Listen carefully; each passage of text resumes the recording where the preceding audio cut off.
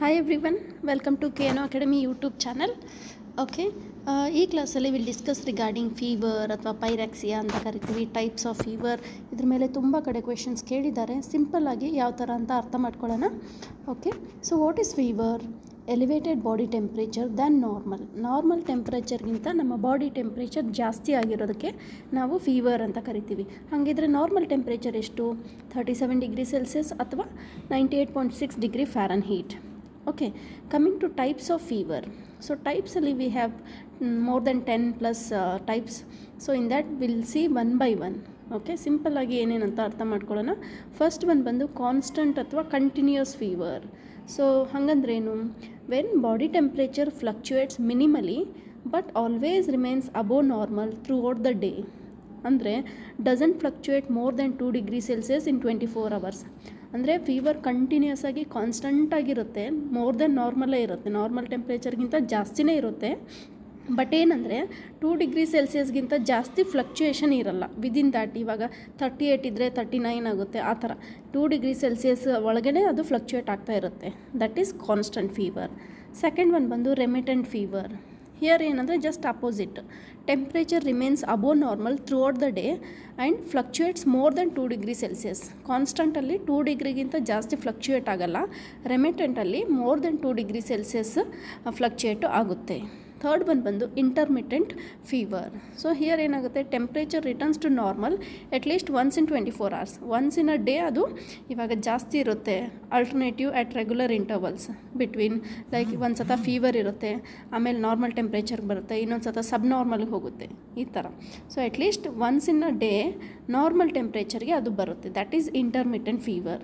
So next ಬಂದು inverse ಅಂದರೆ the highest range of temperature in the morning and lowest in the evening. Morning highest body temperature ಇರುತ್ತೆ ಮತ್ತು evening lowest ಇರುತ್ತೆ. Then fifth one ಬಂದು ರಿಲ್ಯಾಪ್ಸಿಂಗ್ fever. ಅಂದರೆ short febrile periods of a few days followed by periods of 1 or 2 days of normal temperature.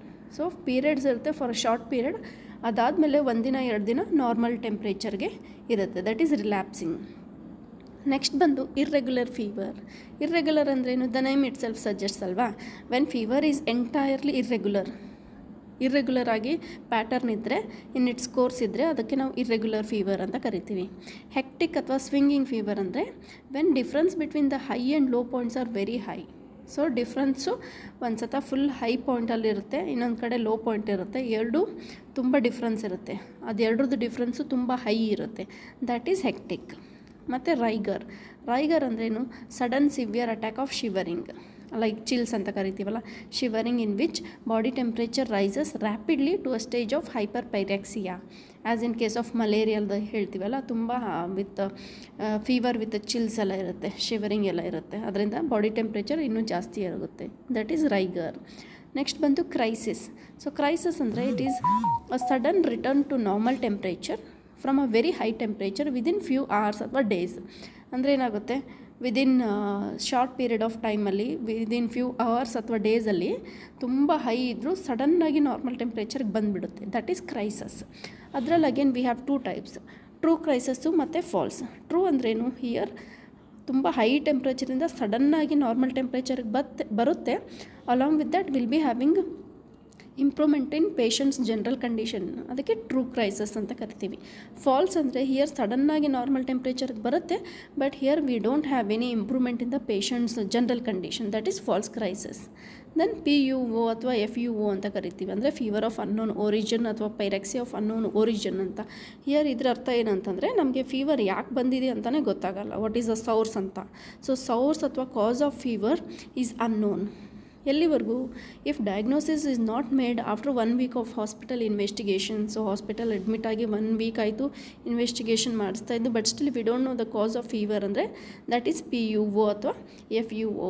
Okay, these are all the types of fever. Then definition and types of fever. Okay, I hope you understood. So ಏನಾದರೂ comments, ಏನಾದರೂ suggestions ಇದ್ದರೆ you can comment. Okay, thank you.